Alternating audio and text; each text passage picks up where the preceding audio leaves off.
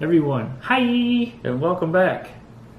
A couple weeks ago I showed some videos, cartoons, DVDs, things that I was hoping would jog some memories of days gone by when Saturday mornings were ruled by animated shows, cartoons, things of that nature before they came up with things like infomercials and news and things of that stuff, that sort.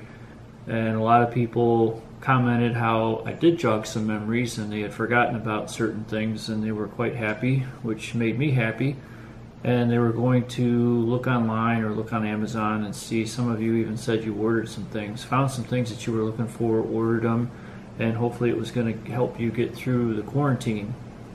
I hope everyone's safe and healthy, and I thought what I would do is share some TV shows instead of going into some more of the jerseys to try and get people to maybe ease through being stuck indoors and hopefully have some happy memories. So the first thing I was going to talk about today was commercials. What? Yeah, it's true. TV commercials. Before they had these things that had, it's on here somewhere, a pause button. The pause that you experienced when you watched TV back in the day was the commercials. Originally, some shows were sponsored by basically a commercial. If you watched Dinah Shore, she was sponsored by Chevrolet. If you saw Bob Hope on TV, there was a chance you were going to see Texaco commercials. And then someone got the bright idea that instead of having a whole time block sponsored by one company, they could break into the show, show you a lot of different commercials, and make more money. Worked out good. But the reason why I'm talking about commercials is that's how we're going to start off this video. So follow me and we'll get started. So here we go, we're going to get started with the commercials. This first one is 6 DVDs of 613 commercials. They list them as classic car commercials, classic food and beverage, classic cigarette, classic toy commercials, and celebrity commercials. I checked out the toy commercials, and I think it's an hour and 35 minutes of vintage toy commercials. This would be outstanding, I think, to sit down and watch just before Christmas. Bring back some of those old childhood memories. And the next one is classic TV commercials, the ones we never forgot. And I think it's done either by the same company or a companion to the first one. So that's why I was talking about commercials. But some of the shows that maybe you would have been watching that would have had those commercials on were some of the sets that I'm going to show you today. The Addams Family, the original TV series. That was one of my favorite shows. I love the Addams Family. I have the complete series. Another complete series that I've picked up is Adam 12. Reed and Malloy out in Los Angeles. That was one of my favorites growing up. I have the complete series of All in the Family. I don't have the complete series, but I have a lot of the It's Always Sunny in Philadelphia. Kind of a wacky show that I really enjoyed, and when Danny DeVito came on board, that was a bonus. I love Danny DeVito. Next up is I have 5 seasons of Are You Afraid of the Dark, which I think was filmed in Canada. One of our favorites to sit down and watch around Halloween, put a disc and just kind of binge watch that show. Another one that came from elsewhere is The Avengers. Was filmed in England. This is the Emma Peel mega set. Emma was played by Diana Rigg, who was known as Emma Peel by a whole generation of people who may or may not know that she was introduced to a whole nother generation when she played in Game of Thrones. I don't have the full complete series, but I have quite a few of the Big Bang Theory. And then I have Batman the movie. I know it's not really a TV show. Batman was obviously a TV show, but this was the full-length movie with all the actors and actresses that appeared in the TV show. And then later on they had kind of like a reunion show, Return to the Batcave. So I have that. And then there was some animated shorts that came out that included the voices of the original Batman and Robin. And we have some Benny Hill. And I only have the first season of Better Call Saul, and I haven't seen it yet. I need to watch that and get caught up on that. I think they're in 4th or 5th season now, and there might even be a runoff that I have to get caught up with. Candid Camera. That was a TV classic for a lot of years. I have The Best of Johnny Carson. Chips. I only have the first season.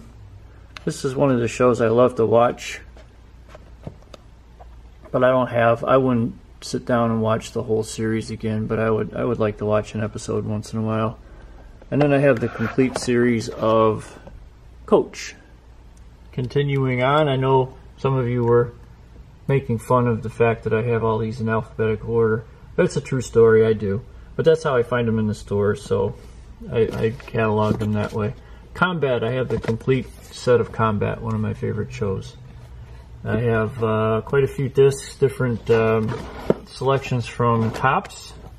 I think that started in the late 80s, maybe 1988, 89. I think it's still on TV. It's been around a couple different networks. I have Crime Story, another show that came over from England. Here Come the Double Deckers. Get on board with them.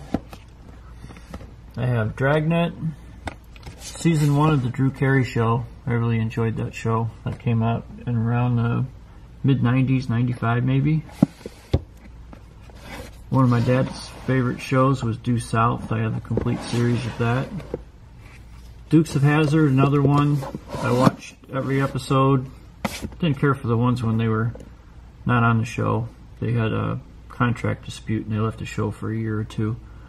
But I'll watch one of these every once in a while. The full series of Emergency. Johnny Gage and Roy DeSoto. And the doctors and nurses at Rampart General. Family Affair, Season 1. Mr. French. And Mrs. Beasley. That was the doll's name. One of my favorite comedies from the 60s, F Troop. I have the complete, well, 2 seasons of those. The original Flipper. Fractured Fairy Tales, which was from, I think, the creator of Bullwinkle. It's kind of a 1963 version of Whose Line Is It?, where they took old clips of silent movies and some old newsreels and they put them together to make a kind of a different storyline, and they ad-libbed comments over it. I guess it was pretty funny. I've seen a couple of them. The Fugitive with David Jansen. This is a complete series. That was supposed to be based off of a true story about a murder that took place in Bay Village, Ohio, with Dr. Sam Shepard. That is a storyline, it's not an exact copy. Get Smart with Don Adams. I have 1 season. I have the complete season of Hill Street Blues, one of my favorite shows. And that's something that we will be watching again, that whole series. I have The Hitchhiker, which ran for I think 3 seasons, maybe 4 on HBO. I have 3 discs of those. Again, another movie based off a TV show with the original actors from the TV show House of Dark Shadows. This was a box set that was the golden age of television. It has different clips from Ed Sullivan, Bob Hope, Johnny Carson, and Carol Burnett. not sure much about where this came from or how it originated, but it was the hilarious House of Frightenstein with Vincent Price and Billy Van. I know it was on in the Cleveland market for maybe a year with one of that we had channel 43 and channel 61, which were UHF channels, and I think it might have appeared on one of those stations. I Dream of Jeannie.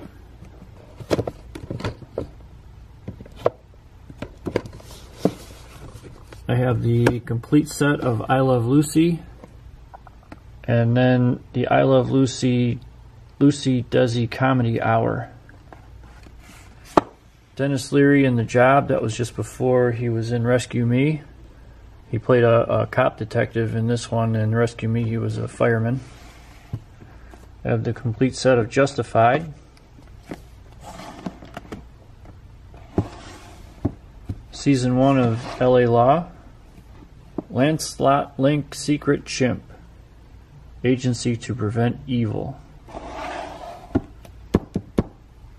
Rowan and Martin's Laugh-In. I'm not sure if that style show would make it on TV today. It was kind of like an All in the Family. It was something that was on in the...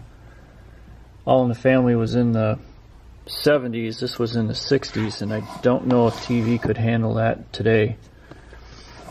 I have Longmire. The full set of Mad About You. The complete series of Married with Children. I have the first 2 seasons of The Man Show. Another controversial show. This one was probably from the mid to late 70s. Mary Hartman. McHale's Navy. Classic show, but not one that I would want the whole set for. But it is fun to throw it in and watch a couple of them every once in a while. Goes back a little further. The Best of the Mickey Mouse Club. With Annette. Everybody loved Annette. And Cubby and Jimmy and Roy. You know what I talk about if you ever saw that. The Midnight Special. It was kind of MTV before there was MTV. I'm trying to see if I can get that to focus. There it is. Another one that I used to like to watch a lot was The Monster Garage with Jesse James. This is season 3. I have the pilot movie and seasons 1 and 2 of Moonlighting. Bruce Willis's big debut on TV. The sister show to The Addams Family was The Munsters. 1313 Mockingbird Lane. And one of my favorites from, I think this was early 2000s, the Most Extreme Elimination Challenge, or MXC. These are crazy. A lot of fun. I love watching these. Right you are, Kenny. My Name is Earl. Great storyline. I liked about the first 3 seasons. The Newhart Show, which the season finale of the Newhart Show, if you ever watched Bob Newhart, this is probably one of the greatest finales of a show. But if you didn't watch the Bob Newhart Show, you wouldn't completely get the ending of this. Creative packaging for the first season of Northern Exposure. Police Squad, the complete series.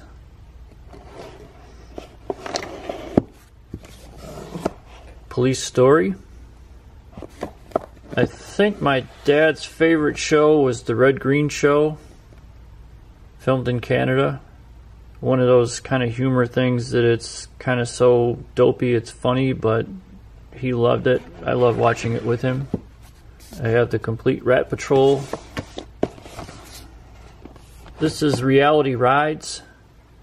They found a barn find, a mid-50s Buick that they were able to buy, and it's basically, I think, 2 or 3 discs of the finding the car, getting the car to the garage, restoring the car, and then the finished product. Complete series of Rescue Me. The first 3 years of Saturday Night Live, which were my favorite ones. I watched these a lot. Kind of a spin-off of Saturday Night Live was Mr. Bill, the Mr. Bill classics. Oh no! Canada's version of Saturday Night Live, which came out I think in 1981, and I think Saturday Night Live debuted in the mid-70s, 1975. And I think it was on in Canada several years before it came to the United States, but this was just as good, sometimes better. I have the complete set of The Shield, Sledgehammer both seasons, Soap, another show that is kind of a classic that I don't know if it would survive on TV now. It's something I'd like to watch every once in a while. Kind of the TV debut, for me at least anyway, of Billy Crystal. I have all of the Sons of Anarchy, one of my favorite comedies, Taxi.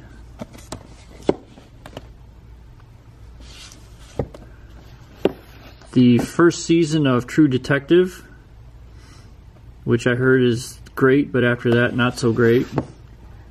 And then I have the first 2 years of 2.5 Men. What's happening? Love to watch that. 2-season combo pack. Another one of my favorite comedies is Wings. Had the complete series. WKRP in Cincinnati. I Thought Turkeys Could Fly. That's a classic. I have a complete set of The Wonder Years, which you can't really see that well. Then I have one disc, I think it's the second or third volume of a series from You Bet Your Life with Groucho Marx, which was a game show that took place back in the 50s, I think, the very early part of TV. So that concludes all of the TV shows. And again, my goal here was to try and get you to remember some things that maybe you really enjoyed and maybe forgot about, or something that you haven't seen in such a long time that you might want to find and watch again. And hopefully it will bring some joy and pass some time while we're all stuck indoors. So thanks for your time, thanks for visiting, and we'll see you again next Sunday. Bye!